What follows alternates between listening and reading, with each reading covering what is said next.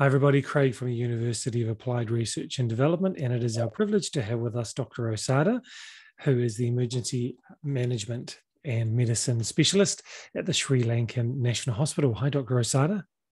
Hello, how are you? Great to have you with us. Why don't you tell us about how you became interested and involved in emergency medicine?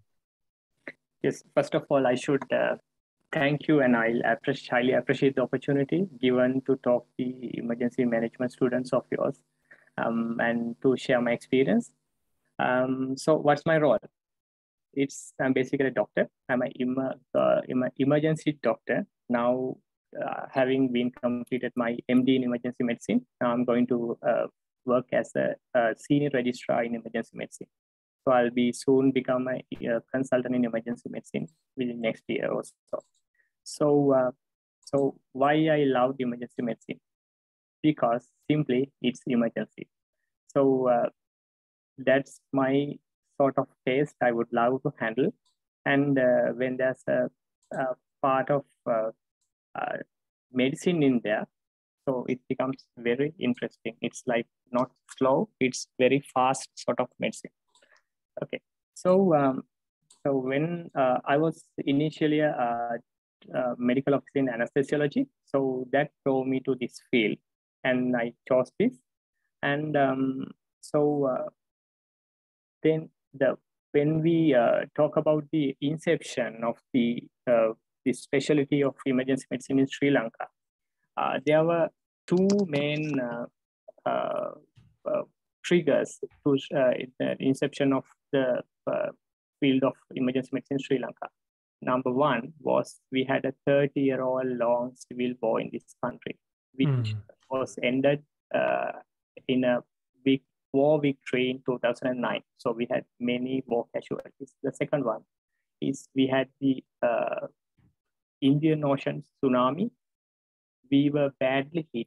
We had like 40,000 casualties. Wow. That was in 2004. So those two incidents, drew all the officials, the government officials, and the health sector management sector to build this new specialty called emergency medicine in this country. So we were like 6 to 7 years old. So even at the beginning, for the inception, the disaster should have to take place. So the disaster led to this birth of this specialty. So why not we learn a bit of disaster in emergency medicine? Like it has a huge role to do, like in a country like Sri Lanka. So that was the first reason. So then after the civil war, we were like having a peaceful 10 years. We were okay, no bombs, no blast, nothing. So when you had the Christchurch incident in New Zealand, in the same year, we had the Easter bomb attack. So that was a terrorist bomb attack targeting several churches in this country, and that resulted like 300 deaths and many more casualties. Wow. So at that time, I was a emergency medical registrar at the National Hospital of Sri Lanka. So I happened to travel through two hospitals on the same day, because my hometown was somewhere away from the capital. So first I visited that was a district general hospital, like 40 to 50 kilometers away from the capital. That was Nikambo. First I visited that hospital and saw the casualties there, and then I came to the capital national hospital. Then there were a significant difference in responding to the same disaster. That was national emergency, that was national disaster. There was significant difference between the disaster response in those two hospitals. So that was the first trigger I got that I should study deep into the disaster medicine while I'm doing emergency medicine. So I wanted to study why there was a difference. That was the main trigger. Then I thought there was a remarkable gap in disaster preparedness in those two hospitals. Those are the two problems I identified. So that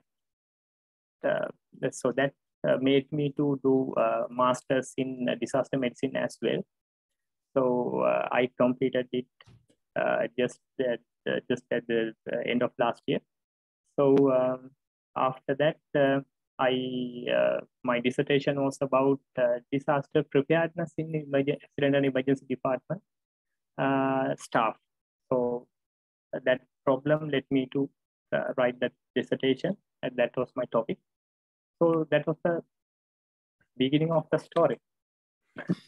So 30 years civil war, a tsunami which took many people's lives, a bomb attack, and through these different scenarios, and you responded being a doctor, and then you saw that between these two hospitals, there was a difference, a strong difference, an observable difference in both preparedness and the way that they responded. Could you summarize for us some of the ways that there was a difference in terms of preparedness and response? Yeah. So first of all, I should talk about the disaster management structure in this country. So there is a system, like we talk about incident command systems, and we have a disaster management center, we have a National Council for Disaster Management. We have all that set on. But I thought that even though we have set it like 10 to 12 years back, we have a national act, we haven't tested it. The most recent operation we had to test this was in 2019, the Easter bomb attack. So we tested it, we tested the most crucial and the critical point, and we saw it was a failure. So even though we have a set system, so when we have this kind of a disaster, so most of the response agencies were tri-forces and fire department and the ambulance services. Luckily, we have only one, but one of the best ambulance services called Suraweera ambulance service for the retrieval part of the disaster. But they were not talking in the common language. When we talking about incident command systems, the interdepartmental communication is a common language. So I don't think even tri-forces had a common language at that point. So that was one problem. The major response agencies were tri-forces and fire and ambulances, but they didn't have a common language talk in between. So other problem, so I saw like there were two sort of incident commanders. One was the non-health incident commanders, like the fire, tri-forces and ambulance crew, and a lot of other for people who were outside the hospital. And inside the hospital, the health department incident commanders are there. So at the door of the accident and emergency department, there's a interface between this non-medical or the non-health sector incident commanders and the health department incident commanders. So I saw a lack of communication in that particular interface. That interface was like, it was not well communicated. And at that interface, there were no good information flow. So we didn't know what was coming in. So like the best example I should tell you is like, we first got the dead bodies. Then came the casualties. So like the ambulance crew was transporting what they were loaded in. They didn't know what to transport. So I don't believe that at the initial few hours, there was a field trial at that moment. And the reason for the difference between two hospitals were the National Hospital that was in the capital, that has most number of specialist doctors, emergency doctors, trauma surgeons, and well-planned incident command system, in-hospital disaster management system, in-hospital operation plan, all were there, and they were practiced and trained continuously, simulation program. But the peripheral hospital, they were not prepared. The preparedness was very less. And there were no outreach programs. So I actually saw that was heartbreaking. So the local fishermen were controlling the traffic outside the Negombo hospital, but that was not in the capital. So Nigambo for the peripheral hospital, like that was a real disaster. But in the capital, we actually we managed well. So I thought, why not? The doctors should learn about this gap in the interface we are facing when we were intermingling with two types of incident commanders from non-health and health, and why not we prepare ourselves more, and that so we can mitigate the next disaster. And we all should learn a common language too. I just noted down a number of things there, that there was a different, even though there's a system in place, there was the language, the communication language that was different in the health and non-health. And then we also had the different commanders, from the different industrial perspectives, and the lack of simulation or practice, so that people didn't know who should do what, so that they were prepared. I think that you just said that the local fishermen were directing traffic outside the capital, which is a wonderful thing for them to do, a lovely response for them to do, but it's not their area of specialty or their area of practice. People want to help, but they need to know how to help. And that's the role of the simulation. So you've identified a number of problems there. So you have studied in your own time, while you're a doctor doing your master's in disaster management as well. Tell us about some of the things that you are trying to put in place in Sri Lanka through the National Hospital. I think we need to focus on three things. First is disaster medicine. So even in my thesis, I highlighted that continuous education and simulation, continuous training would give you a better outcome.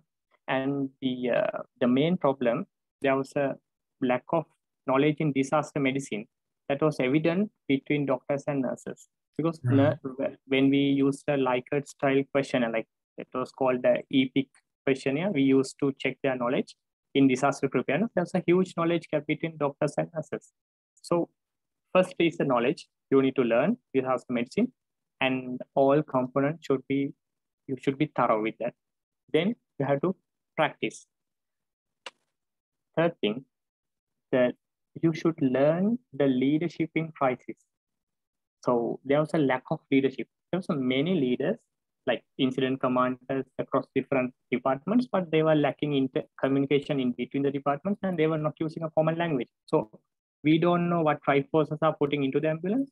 So ambulance don't know what they are transporting into the hospital. We don't know what we are getting in. So leadership in crisis. So management as an issue, and we have to improve in our retrieval practice, retrieval medicine. So one thing I'm very satisfied about is in Sri Lanka, we have a well-placed, well-organized emergency ambulance service that's a national island-wide ambulance service that's called 1990 or Suraweera ambulance service. When you call 1990, the emergency number, they will reach you within mean time of 12 minutes. So I and most of our emergency registrars work in the call center, giving over the phone advices to the emergency medical technicians. So I work there. Even I worked there on the day of the Easter bomb blast.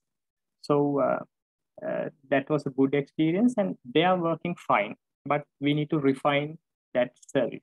So those are the main 4 areas, 3 to 4 areas I need to improve upon.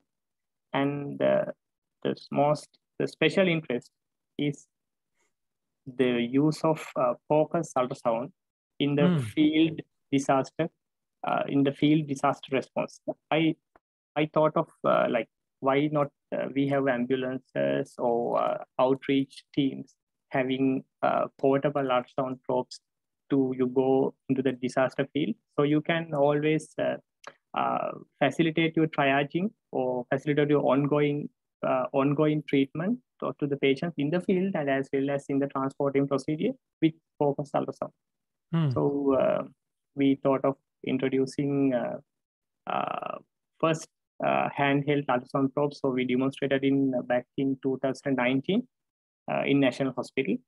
So we liaised with few local ultrasound merchandise groups like Technomedics and talked to Philips regional coordinator, and we got it down and demonstrated it. We tried it, but then we were badly hit with COVID in 2020. Right.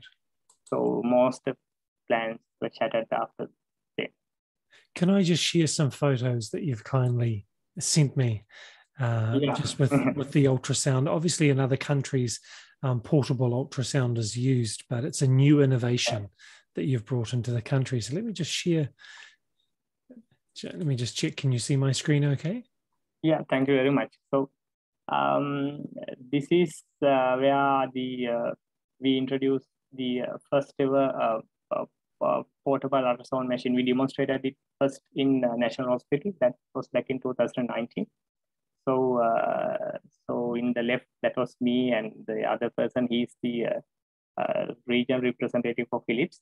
So he came with Philips Lumifier, portable ultrasound probe. So maybe for countries like you, it was not new, but for us, it was the first time experience we had. So we thought of getting more and more hand-on experience with the portable ultrasound probes and giving them to emergency departments and outreach teams like retrieval teams. So I designed an ultrasound course called Focus. That was like, I designed, this was like, we had very low resource setting. We conducted like 4 to 5 ultrasound courses throughout the country. And this was, I was delivering a lecture. So that was one of my dreams, to incorporate focus ultrasound into disaster medicine practice. Well, look, congratulations on bringing that innovation to Sri Lanka. I'm sure that it will solve a number of problems that you've seen actually out in the field. Congratulations on doing that. Thank you very much. Also, I just want to summarize the problems that you saw in the way that people and the organizations were communicating and preparedness, the solutions that you're putting into place. Number 1, simulations. Number 2, training. Number 3 is that disaster medicine, the retrieval processes and things that go along with that. And number 4 is the actual leadership in times of crisis and the communication that happens from the leaders. That's the 4 solutions? Yeah.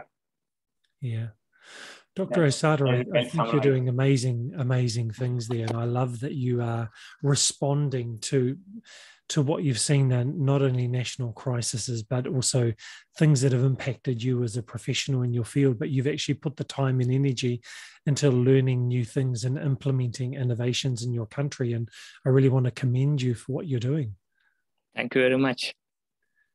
So I've put your LinkedIn link will be with the show notes with this video on LinkedIn and on YouTube and on Facebook. Are there other ways that people can communicate with you?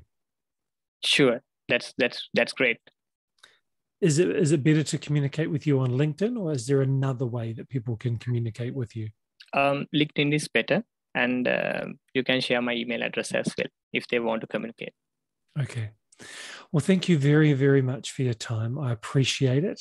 I appreciate you taking time out of your busy day, and thank you so much for the work that you're doing in Sri Lanka to make it better for people's lives. Thank you very much. Thank you very much for reaching out and give me an opportunity and to let us share our experience.